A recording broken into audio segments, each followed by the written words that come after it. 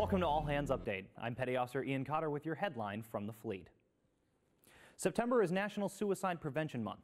The Department of Defense wants you to know where to turn for help if you or someone you know is thinking about suicide. The Military Crisis Line is an immediate source of help. The crisis line it's 24/7 and it is confidential.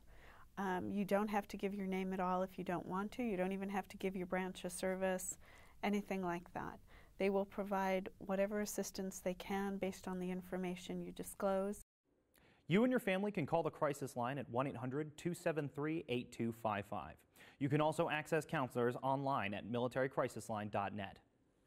You can read more about this story at Navy.mil. From All Hands Update, thanks for watching.